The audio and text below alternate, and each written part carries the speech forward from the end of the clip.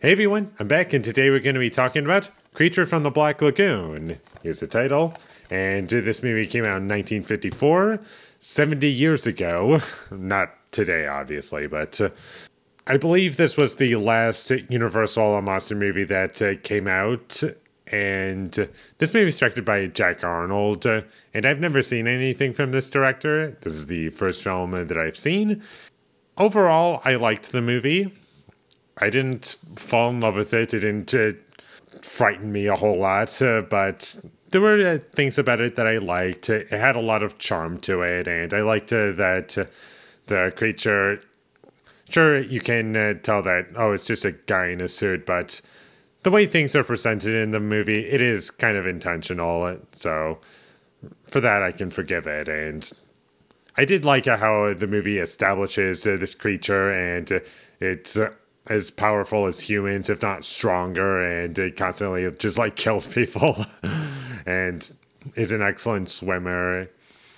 And there's a lot of things about it where you can tell that, oh, this movie inspired other things like it. And there was like a shot from this movie that reminded me of Jaws. And that was kind of interesting and caught me off guard. And apparently this movie was also filmed in 3D. And I don't know if there's a way to watch this movie in 3D. Because I don't think either of the discs that this movie came with are allowing me to watch it in 3D, so I'd be curious to know if a 3D version of this movie exists that you can watch. I like this movie a lot better when it's restrictive in terms of showing the creature, because after a while it does show it a little too much, and then it just becomes a point where it's like, oh, okay, you're just showing it so much that it's just not scary anymore. And I did like the music in the movie. However, it was kind of spammed so many times that it just didn't affect me after a certain point. I was like, oh, yes, we have the music, and by the end of the movie, it's there, but I just don't care. And this movie is very short. It's 80 minutes long. Doesn't really waste any time. It gets into what you would want from a movie like this, and watching the special features, you can definitely tell a lot of what this movie was going for and the sequels that it got. And while I haven't seen the sequels, they did talk about them, and I was like, okay, and it gave me some appreciation for what this movie did as opposed to the sequels. But going back to 3D, I believe this movie was the first film ever to be filmed in 3D underwater. And it was this big idea for this movie. Like, it's in 3D, but underwater. Like, that was a big thing for this movie. And what we get underwater is cool to watch. And I could imagine watching this movie just in 3D and being impressed by it. But going to some of my issues with this movie, not all of the acting is great.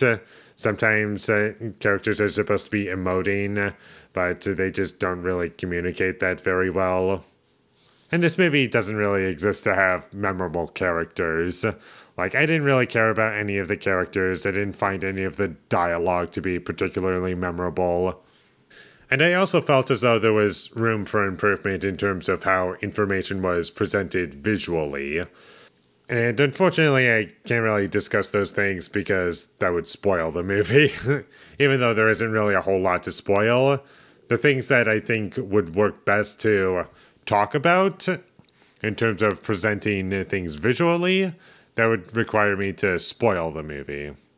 And while watching the movie, I did feel as though the creature was like treated as two different things, and I was kind of confused as to whether it was supposed to be the villain of the movie or be there to be a part of a greater meaning, like a big message to the film and like environments, and like it's just showing off how poorly people treat the oceans and water and nature and a whole bunch of stuff. And there's things about that going on, and it did work. It added to the film. It didn't feel thrown in at all.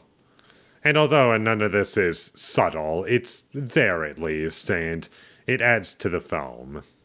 And that's about all I have to say about Creature from the Black Lagoon. I enjoyed it. I think I'll hold on to this movie mostly for the steelbook. I think I like the steelbook more than I like the movie, but still didn't regret watching it. I would recommend the movie. I don't know how quickly I'll be rewatching this movie, and I don't know if I'll check out the sequels anytime soon, but we are getting a remake by James Wan that'll come out within a year or so. I don't know exactly when, but I know that it's happening, and I'll check it out. I like James Wan, the director of Saw and The Conjuring 1 and 2. Getting a little off topic. Creature from the Black Lagoon, the original. Thumbs up, I would recommend it. And with all that being said, I'm going to give Creature from the Black Lagoon a 6 out of 10.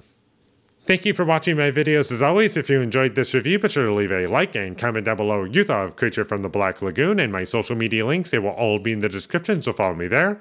And last but not least, subscribe to be a part of Foley Nation, and I'll see when I get my next review up, and that is going to be for The Neon Highway. So look forward to that, but until I get that up, thank you for watching and have a great day.